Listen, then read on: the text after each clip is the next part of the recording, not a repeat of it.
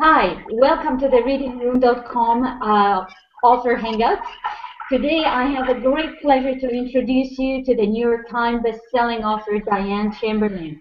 She's much loved author of over 20 novels and is very, very well known for her trademark twists and turns of the plot and amazing descriptions of human relationships, and I think especially the ones in the families, between family members and close friends.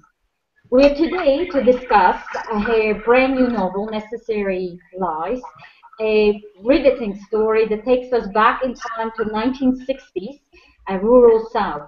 This is the kind of a story that you will not forget for a very long time. It will probably keep you reading till late, late, late at night.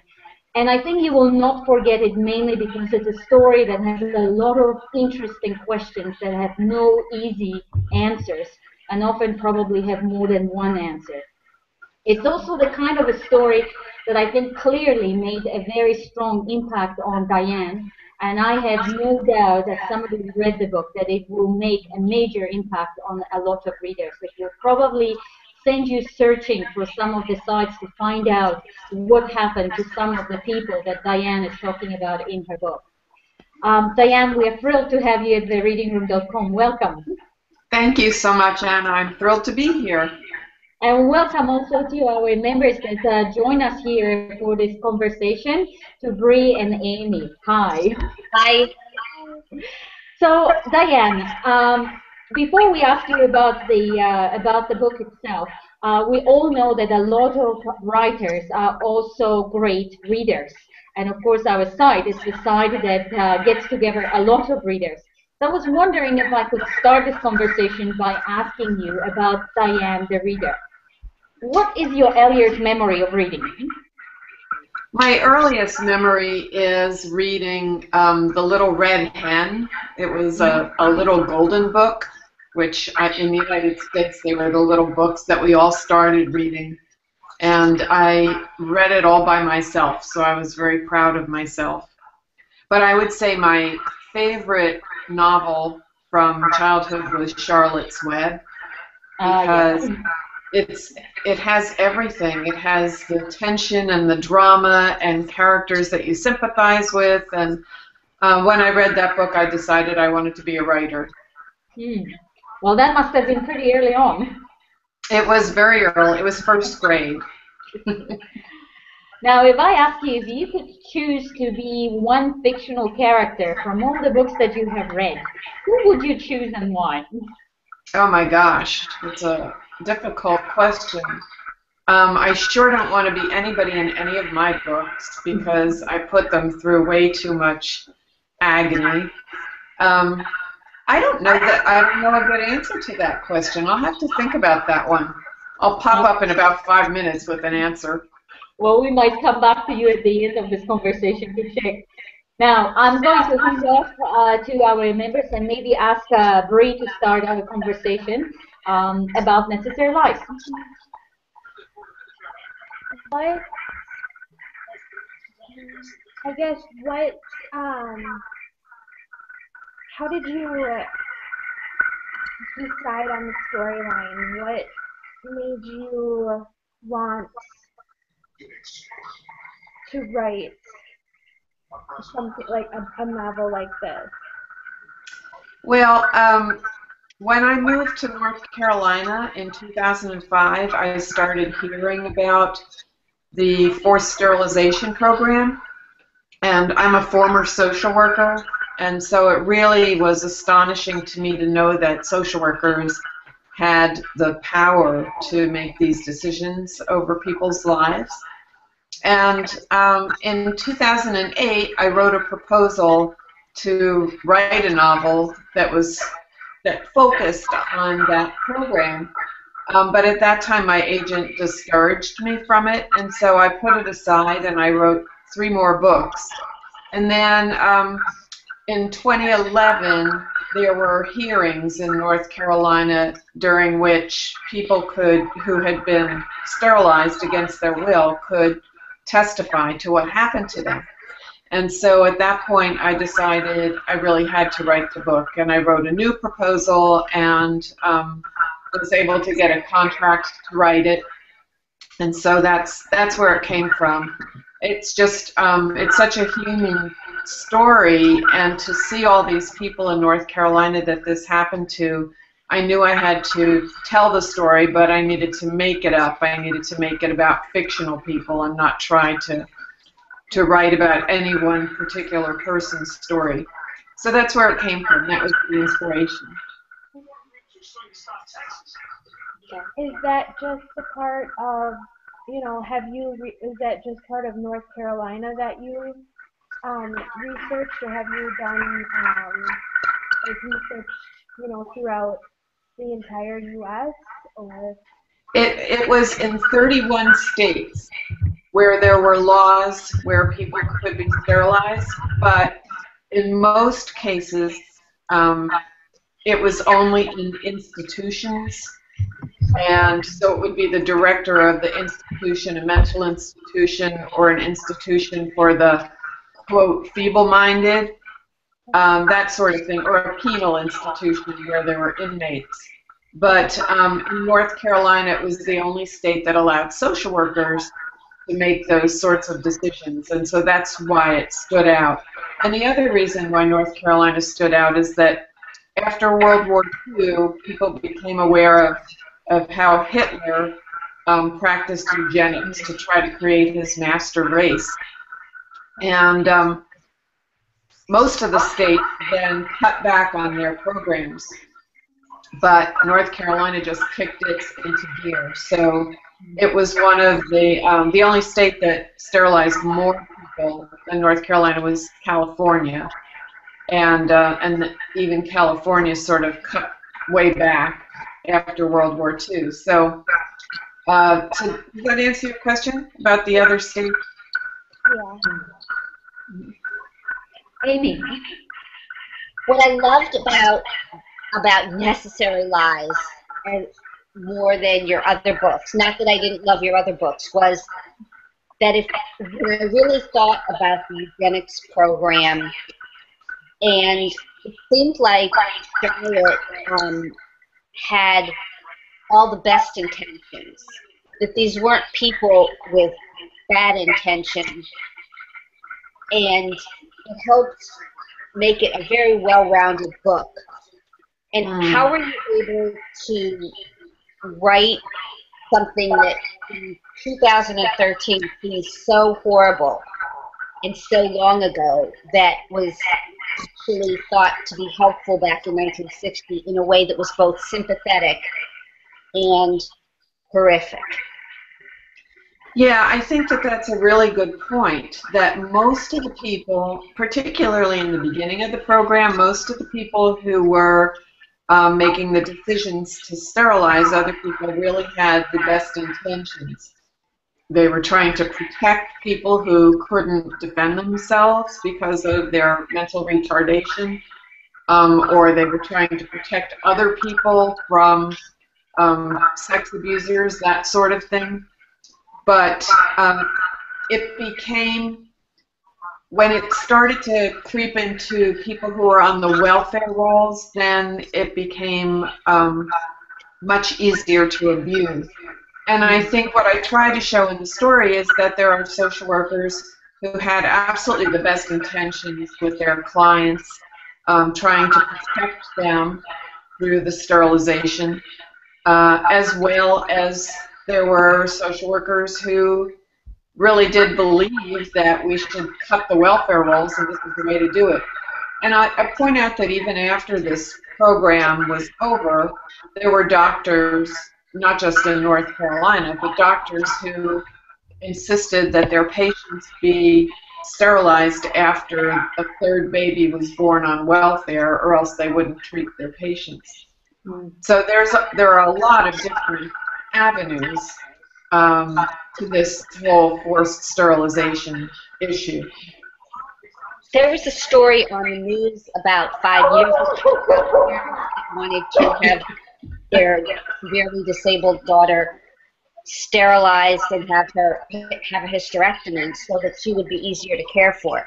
And I don't know if you remember that was on the news, but there were a lot of ethics. So your story is also topical today on a more smaller scale rather than the macro scale. So I just think it was a great topic, and I've read it like 3 or 4 I've read Necessary Lies like 3 or 4 times already. I just love it. About the same amount of time as I read it. I think the big difference, Amy, though, is that it's not the state making the decision now, and that was, to me, what was wrong with the situation back then. Is sure. You know, now it's caretakers and that kind of thing, but to have the state have that power was just not right, in my opinion. Yeah, I have to say that one of the things that I loved the most about your book was the fact that you presented all these different points of view. And I think in a good fiction, really what happens is that you make people feel the way it would feel for each of these persons. What is amazing in your novel is that you've presented all these different point of views. You made us feel like the person who makes the decision, like the person who is having second thoughts, like the person who's actually trying to save themselves or discovering what is happening.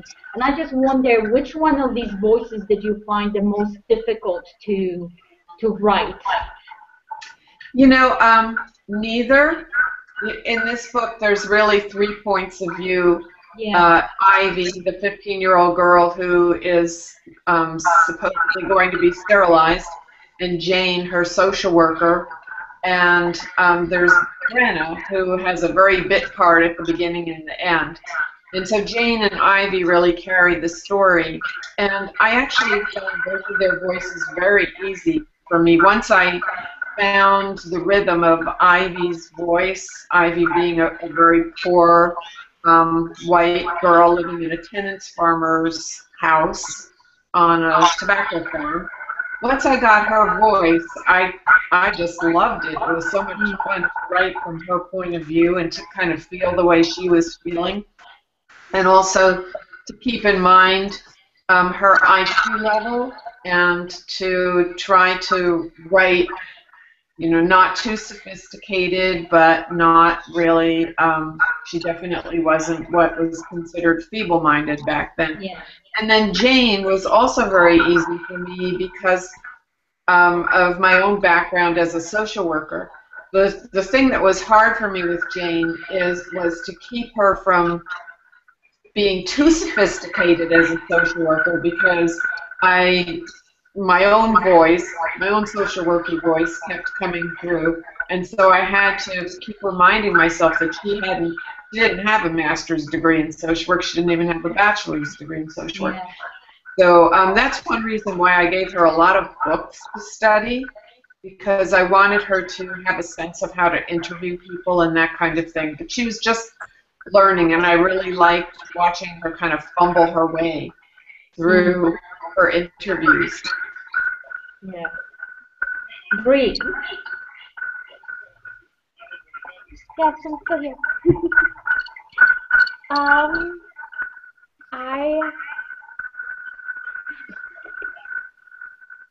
What did you, with your background in social work, I know you probably, I know from, today's day and age to compared to back then, what did you find, like, most shocking? I guess what really hit you the hardest about writing Necessary Lies? I think, you know, doing the research into the program and hearing about some situations that I actually didn't put in the book, because in the book I wanted it to be much more typical, the way that these cases would actually come up.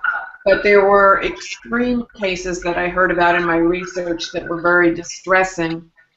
For example, there was one case that I came across where a father was molesting his teenage daughter, and he's the one who signed the consent form to have her sterilized. Oh, so there were, you know, real horror stories like that, but they were not the norm. The norm was just people being sterilized without really knowing what was happening to them. And that was very typical. Did you speak with anyone who had been through the program? No. I spoke to social workers, I spoke to psychologists, but I did not speak to any of the people who had been forced into sterilization, and I did that for a reason. I don't like to use anybody's real story, and I felt as though if I spoke to somebody and got their real story, that there's no way I could do justice to what happened to that person, and I also didn't want to feel like I was exploiting them in any way. So for those reasons, I just completely disregarded speaking to anybody. But I did watch, and anybody can watch it on YouTube, the hearings from 2011.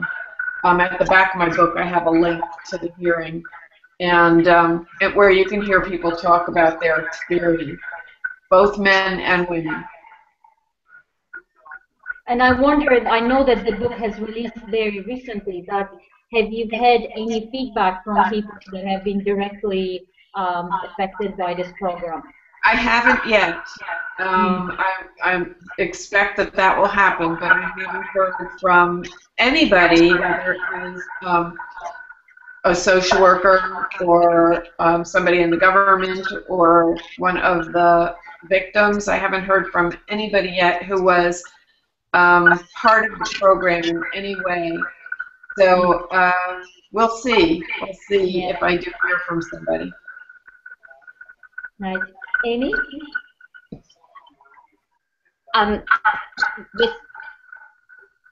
With Jane,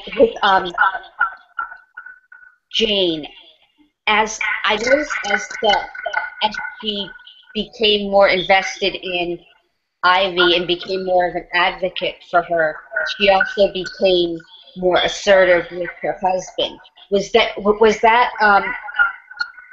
sort of planned to be parallel, or did that just happen? I would say it happened organically. You know, I think that side of Jane, that strong, tough side, was always inside of her. But you have to remember that she and her husband didn't know each other very long before they got married. And I think that things that that little spark in her that he really appreciated when she was just his girlfriend wasn't very attractive to him once she was his wife. And so I think that it was the real Jane coming out. She probably wasn't letting all that much of that side of herself come out. You know, she went to that church, which is a real church in Raleigh, the Pullen Baptist Church. And it's and has always been a very socially progressive church. And she was going to change over to his church, but she had that background in her family that you help people. And so for her, it was really important that she continue that in her job. And then, of course, she had the accident that involved her sister and her sister's death. And so all of that, I think, played into who she was and who she became as she started working with the Hart family and the other families. Now, I also wanted to ask you, because obviously the sterilization program is sort of the center of the story, but there's lots of other social issues in your book. You know, the whole idea of the marriage, the role of the women in the marriage and in society. There's just a lot more sort of a background to this novel than just this center plot. So I imagine you must have done a lot of all sorts of different kind of research. I wonder, all along this process, aside of the sterilization program, was there any other sort of discovery that you have done along this research that really surprised you? You know, because I was alive and 10 years old in 1960, there really wasn't a whole lot that did surprise me.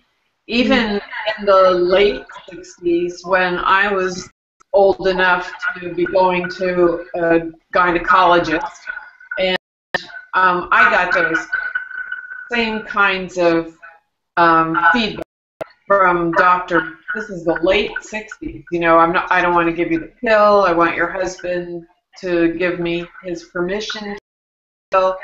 And it didn't happen to me, but I know a friend was congratulated for being a virgin by the doctor, and it's just sort of unbelievable in 2013. But it really surprised me because it was all out of my memory. Yeah, it's long ago. No, it's really not that long ago. When people call this a historical novel, my friends who are my age and I are, what? We just can't believe it. Well, I guess it just indicates and shows you the speed of the changes. It's sort of accelerating as we're advancing. Things are changing a lot faster, and even though in a grand scheme of things we're thinking, you know, that's only 30, 40 years ago, it really, in the way of the progress, it seems like a light years away. Yeah. Yeah. Now, Bree, have you had any other questions? I did want to ask one other one. I know towards the end, in your author's note, kind of you had mentioned also too that the state went ahead and approved, and then but the Senate had they still were, I guess they refused to support. Have you heard anything? I know that that was at the time of you writing Necessary Lies, Right. but has anything changed? Or? Yes, it has. Much to my shock and happiness, they have passed the bill to compensate the victims. Okay. So there's $10 million in the state budget that in 2015, people have until 2015 to come forward.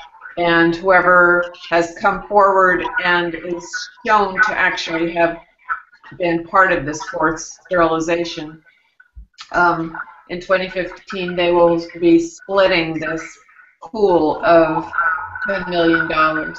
So I honestly can't believe it. You really don't want to get me started on North Carolina politics because I'm not real happy about it right now. But that is one good thing. That's good. Great. Amy, have you got one last question? Yes, I noticed that you used the word Negro for to describe Black people, African Americans. Is there a reason that you chose not to use the N-word when having the characters talk to each other? I really do not believe that this particular set of characters would be using the N-word. It's used in the book by some other characters, but and most of these characters use the word colored. And I know when I was growing up, that was the word that we used. And I spoke to friends in North Carolina, which is where I live, so I have plenty of friends who lived in rural environments, and most of them used the word colored also.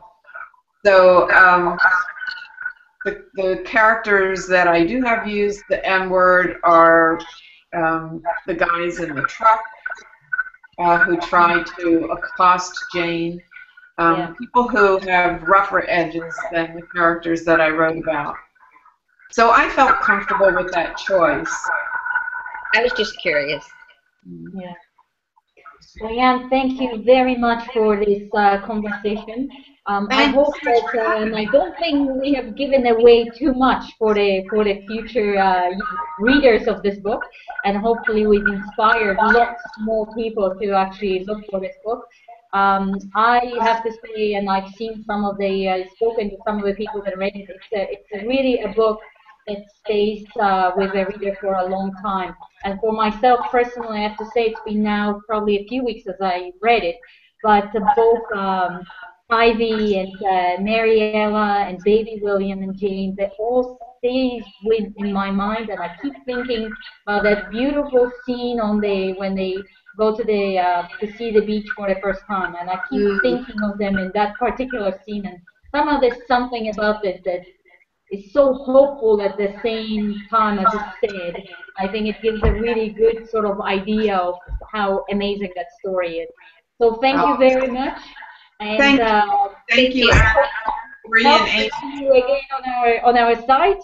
And for all those that are watching us, please go to the readingroom.com. Have a look at the site of Diane on her page, and make sure to leave the comments and inspire more readers to come to her book. And thank you also to Bree and Amy for participating. And have a great day. Thank you so much, Anna. Thank you. Bye-bye, everybody. Bye.